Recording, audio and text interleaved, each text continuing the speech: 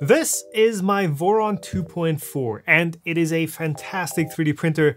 In fact, I like it so much that I've not really worked on it ever since I did the live build series. I've not put any panels on, I've not put the nice decorative skirting on. This is pretty much as I've built it because I've just been using it. For the first time in, I think, years, I've actually enjoyed using, tweaking, and just printing with a 3D printer because this does a couple things better, differently, that, you know, another Ender 3 clone would never be able to do. So first of all, it is fast. Let me just demonstrate with a move at half speed. That is how fast the x-axis is. And if you do the same for the z-axis, that is also half speed. I have tuned down the speeds on this printer because I wanted a bit more reliability.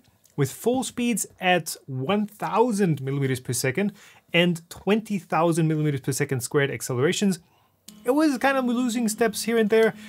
So this is now running at 500 millimeters a second and 10,000 millimeters per second squared accelerations, which is 1G. And that is still faster than pretty much any other printer out there.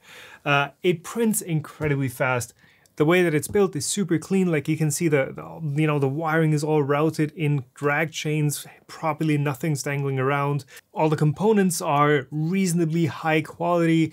But that's something that you can decide. So in my case, I decided to build it with the Formbot kit, but of course you can source this yourself and use whichever components you want. Now, this is the Voron 2.4 in the 300mm size, which means it's a 300mm cube for build volume, and it looks like a rather large printer, but if we compare it to a Prusa Mark III, which conveniently happens to be sitting right here, you can see that, you know, in the height, as soon as you put a spool in here, spool goes on the back with the Voron, the Prusa is actually taller.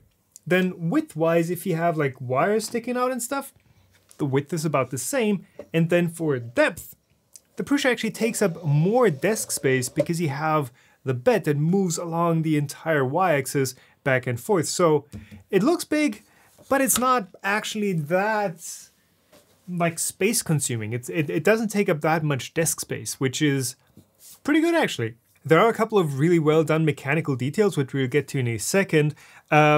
But I guess just overall, this is a very well done machine. And that is even more impressive considering that the Voron isn't like a, oh, this drag chain's open. Why is this drag chain open? The Voron isn't a commercial project. It's just a group of engineers, I guess, that got together and were like, hey, we want to build something that is kind of crazy, but can do all the things you would want a 3D printer to do. And they're not making any money off of it. You can't actually buy a Voron. Even the kit that I bought is not like an official Voron kit. It's just, you know, somebody or some company sourcing all the parts that you might need. The plans are all free. They're all open source, which is frankly fantastic. Now, the build for me was about 30 hours, give and take. Like I did a couple of things off camera, but overall the build live stream series basically covered the majority of the work. Now, how long, if you want to build one, you're going to take for actually assembling everything is going to depend on a couple of things.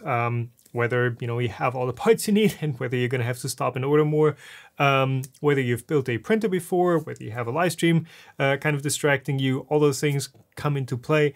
If you're experienced, I guess you could build this within like 15 or 20 hours if you're good, and if you have a wiring loom, which is a big part of building this. I've ordered the Fermio Labs, which is like the generic wiring loom for using an SKR and the Dragon Harden or E3D or a standard Harden. But because I'm using Do It for electronics and the Slice Engineering Mosquito Magnum Plus, who were sponsoring the build, I actually needed a different wiring loom. I was planning on recrimping this one, but Lineo actually sent me one that was specifically made for this printer. So that worked out fantastically. If you have to crimp yourself, like that's easily another 5 hours of repetitive work, which I don't really enjoy. The build documentation that the Voron team is putting out is frankly excellent. Like it's better than what many commercial printer manufacturers manage to put out there. It's nice renders of every step. Like you have to kind of get into the flow of how the instructions are meant, how they're intended. Like they're not mentioning any of the drop-in nuts for the T-slot. And some stuff you do have to figure out yourself, like the Z-axis assembly. Manual doesn't really tell you how to put that together. But overall, it's pretty logical how everything goes together. There is like one canon way, I guess, to build the Voron, but you still have the choice of your own components for example, the hot end. I guess the bed is very universal. What electronics you use, those aren't exactly set in stone for the build. Though there is a clear preference in the community for which parts to use for those, but if you want to deviate from that, you're free to do so. The way that the Voron team has designed this machine is, I guess you could call it over-engineered, but to be honest, it's right at that point where you can still justify like the complexity of some assemblies and, you know, the way that stuff fits together. You can still, you know, argue that that is a better solution. It is not complexity for complexity's sake. Like, for example, the geared Z-axis, this is a 1-to-4 gearing on each of the 4 individual Z-axis motors. That, like, I guess you could justify because there's extra weight on the Z-axis, and having individually driven Z-axis motors lets you do something pretty cool. For example, in case like one of those motors is a bit drooped down or your gantry isn't perfectly tram, there's no auto bed leveling built into the printer, but what it does is it uses the inductive sensor, and it does in fact compensate for that skew in the platform, and it moves each Z-axis motor individually to kind of compensate for that racking, which works really well if you have a flat bed. Like right there, you saw that that kind of corrected itself and now it's perfectly tram again. That is a really cool solution, and that means you don't have any like active Z-axis tracking that kind of follows the contour of your warped bed. Instead, the printer just trams itself, and that's the end of that story. There are a couple of choices in the Voron design that I guess I would do differently now that I've built one. There's just maybe something that I did not choose correctly. For example, the bed is great because it's static. The bed does not move. Instead, the tool head moves around it.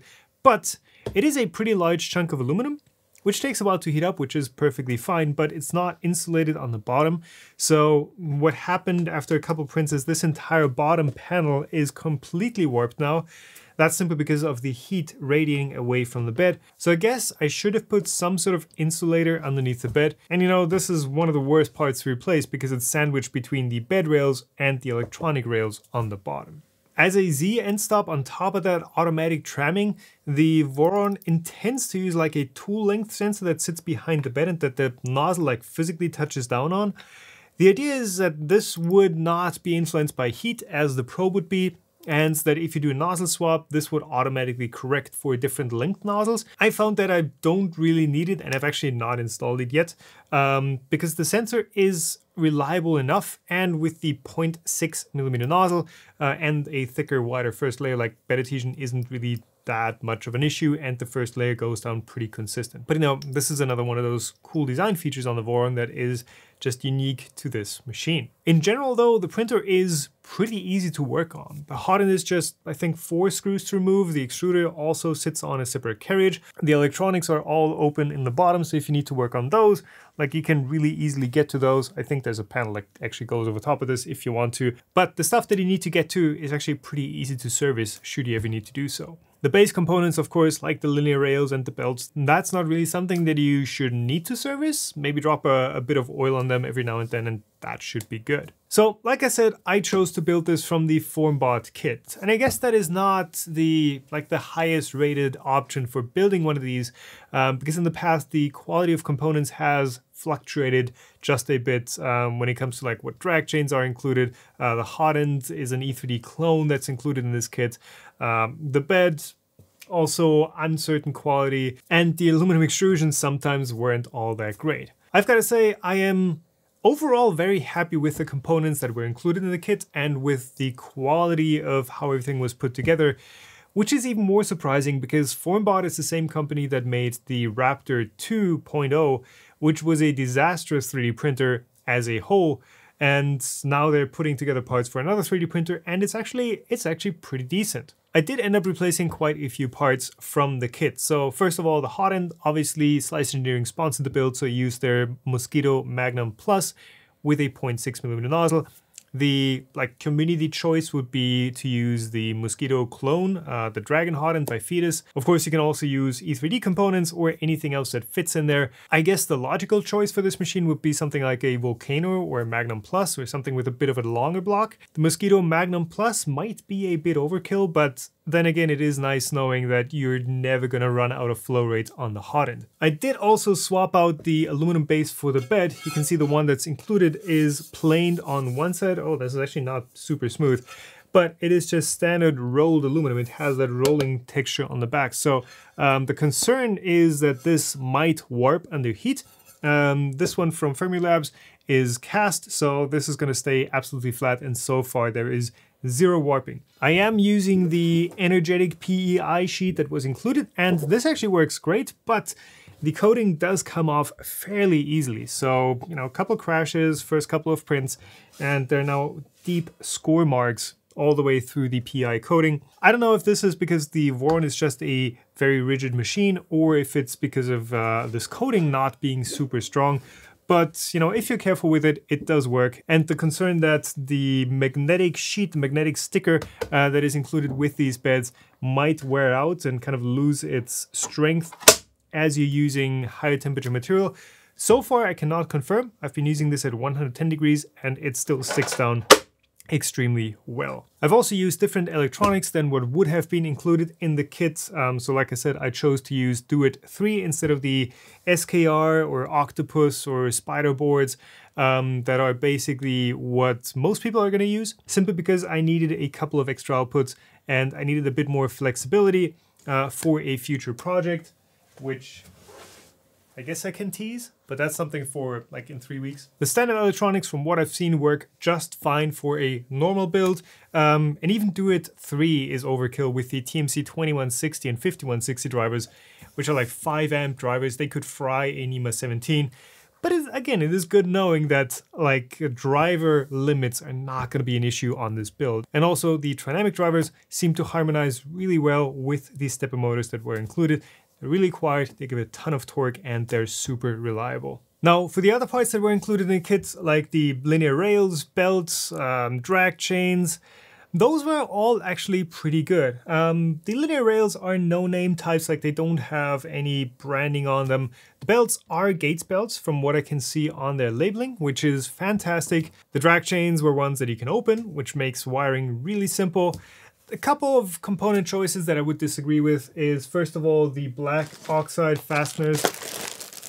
These come drenched in oil. They're not a pleasure to work with, and once the oil wears off, they're gonna rust. Like, they're gonna be rust spots all over the hardware on this printer in probably 2 years, and it's just gonna look nasty. I would very much prefer stainless hardware, or even galvanized hardware is so much better of a choice. Then they do include just a ring of 24 gauge silicone wire. The intent is that you use this to make your own wiring loom.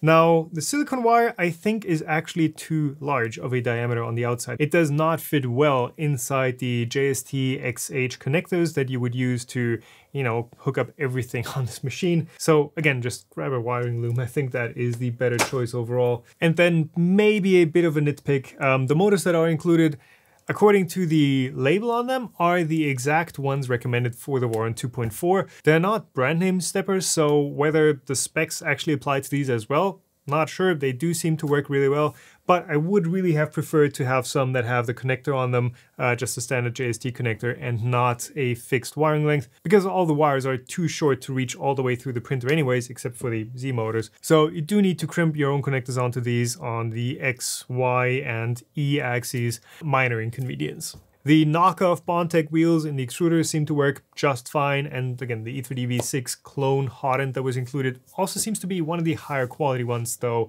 I don't know how well that's going to perform. The clones do have quite a variance in how well they're actually going to work out in practice. Now, one of the things I guess I should address, because it was kind of a red thread throughout this build and on the videos I've made after this even, is the way that the Clipper community interacted with this build and the channel in general. Like, basically harassing me for not using Clipper and then crapping over Octoprint for being an alternative to what the Clipper crowd likes to use. So, so the interactions that were brought upon me from the Clipper community were not pleasant. There were trolls at best and harassment at worst. Now, after this, I have zero interest in engaging with Clipper again, because, well, there just seems to be probably a vocal minority in the Clipper community that is just unpleasant to deal with, and I don't want to deal with that again. I've always tried to avoid engaging with toxic communities, and from what I have experienced, unfortunately it looks like Clipper is another one to add to that list. I'm sure Clipper is a fantastic firmware and does a great job, and I appreciate the people making it, but it's just not something that I wish to engage with. In contrast to that, I have actually experienced the Voron community as being extremely helpful, friendly, forthcoming, just great people. And that goes for both the designers and developers of the Voron, as well as the community of builders who are, just building these printers for themselves. You've all been super friendly and helpful before, during, and after the build. So that is something that I do need to point out. Thank you for that. Now, as great as the Voron's community and the hardware design is, this is not magic. Like, this entire thing is still constrained by physics.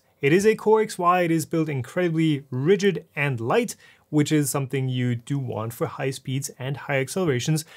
But at some point you do run into the limits of what this thing can do without kind of a little bit of help. So I've now got two profiles set up for this machine.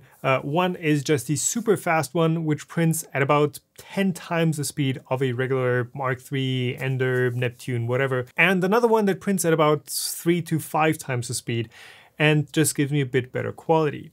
Now, with pressure advance and input shaping, I think even the fast profile, which is right now around 250 millimeters per second, could produce very good results. And for that, you do need to tune in input shaping, which is a feature that is in Clipper and in WrapRap firmware as well, which basically compensates for any ringing that might occur from resonances in your motion system. This platform can hit some pretty high accelerations and speeds, and I think input shaping should actually make those higher speeds and accelerations more usable and more reliable, because it does reduce resonances where you would typically see some skipped steps. I've printed a lot of PETG, which works fantastically with this printer. I've also done flexibles, which also works. I've done some nylon, of course, ABS, polycarbonate, all just works with minimal guesswork, and the hardware is definitely capable of it. In fact, the first Benchy that I printed just kind of accidentally was a 30-minute Benchy. I still remember from EARTH 2019, where there was a competition for who could print the best 30-minute Benchy and 1-hour Benchy. And as far as I remember, the 30-minute Benchies with a ton of tuning did not look as good as this one. So just accidentally did a 30-minute Benchy. In fact, I think this looks better than what a lot of printers can do out of the box in like 3 hours of print time. Now, lastly, I guess price of a Voron build. Of course, price is not something that you can pin down because, again, there is no official source for buying a Voron. You can build it with the Formbot kit for, I think, about €1,000. You still need printed parts, which you can get from the Voron Printed Forward project for basically material cost. I think a 2.4 set is about $100 plus shipping. It just includes the parts to build a functional printer that you can then use to, print your own skirting, etc. This printer, as it stands, is probably closer to about €2,000 in parts. But that is using some parts that are pretty overkill. Like you probably don't need the Mosquito Magnum Plus. Regular Magnum or Volcano or something equivalent would very much work as well.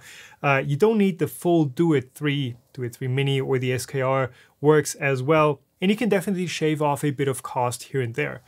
But I don't think that you would want to do that. The Voron, as much as it is a high performance printer that you could use for like high speed, high volume production, being a DIY machine, I don't think you would want to put that in a business unless you're really enthusiastic about these machines and you know how to maintain them.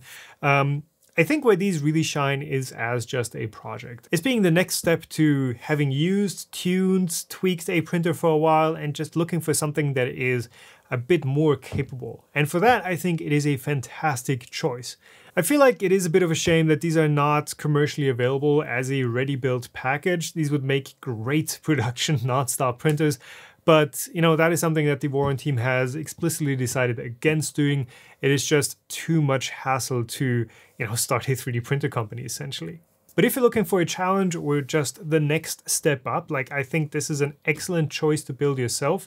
And if you are willing to commit to it, this thing can easily replace 5 to 10 regular printers in a print farm if you have like a high volume output. So if you're looking for a printer that is a bit crazy, a bit on the overkill side, I can very much recommend building one of these. So far, I have very much enjoyed using it, and I can very much see this becoming my preferred printer in the future.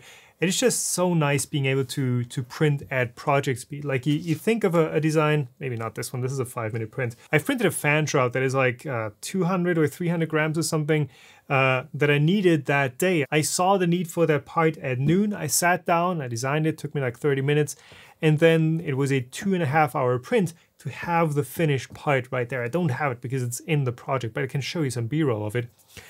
Being able to work at that speed, at project speed, is something that I've not seen any other printer being able to do. Like, sure, you can start the print at night and you're gonna have it next morning, but thinking of a part and having it once you get to the point where you need it, that is actually very, very convenient. So again, I am very happy with this Voron, the way it turned out, the way it performs, the way it prints. Like, I've not fully built it even, but it is just a joy to use. You can find all the parts that I used linked in the description below, and I would like to thank you all for watching this video, watching the live stream series, keeping me company there. And yeah, keep on making, and I will see you all in the next one. Bye. Ow.